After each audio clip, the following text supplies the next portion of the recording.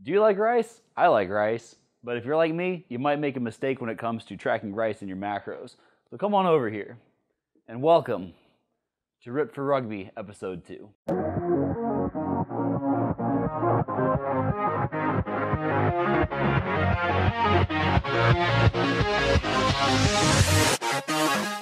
We're going to do a little experiment and find out how much uncooked rice actually turns into when you cook it. So I made a mistake this past week, earlier on in the week. I needed to go to the grocery store, ran out of food, so I had a giant bag of rice, and so that's where a lot of my carbs were coming from. And so I usually get brown rice, but I had a big bag of white rice. And when you cook brown rice, for every one cup of uncooked rice that you cook, it usually yields about 2 cups of cooked rice. And so since I had white rice, I was like, oh yeah, 1 cup uncooked makes 2 cups cooked, so I'll just trap 2 cups cooked every time I cook 1 cup of uncooked rice. So what we have here is 1 cup of uncooked rice.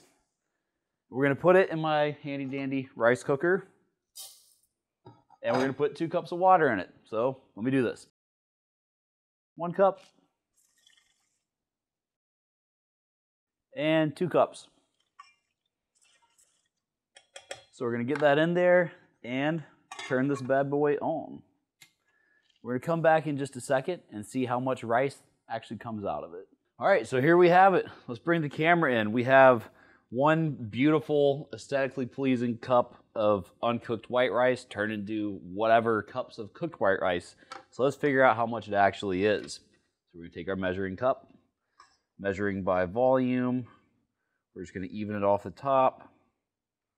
All right, so that's, oh, well, I spilled a little bit. There's 1 cup. Plop that down. All right, and 2 cups. Plop that down. And because my rice cooker is super high-tech and fancy, it's not like any of it burned to the side or anything. So we're going to kind of scrape some of this up and start packing it in here. And try not to burn our fingers in the process. So we just keep putting this in here.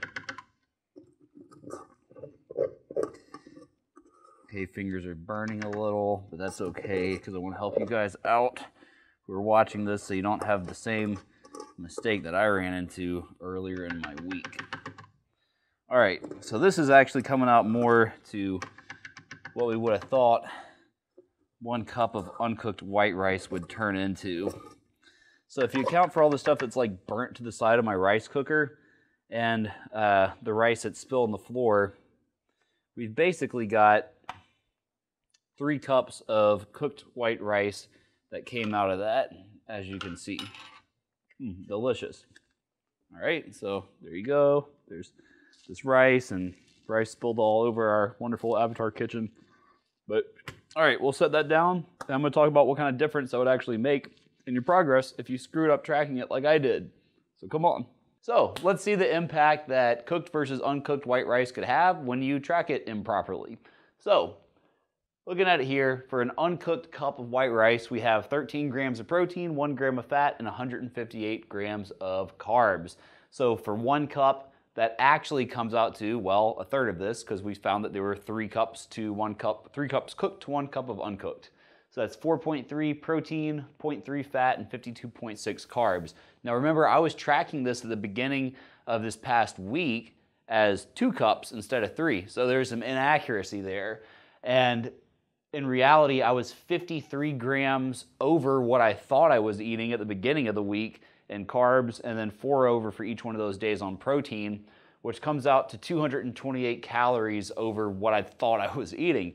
So moral of the story is, don't make assumptions. Even if you've been tracking for a long time like me, it's good to kind of take a step back, especially if you see that things aren't going the way that you think. You might want to reanalyze what you're doing, because I was doing my daily weight averages and I noticed that the scale just wasn't moving. I'm like, wait a minute, something can't be right here. What's going on? I'm hitting my macros. So kind of did a little bit of digging. I said, well, I've just been assuming that 1 cup of uncooked white rice turns into 2. It doesn't. It turns into 3.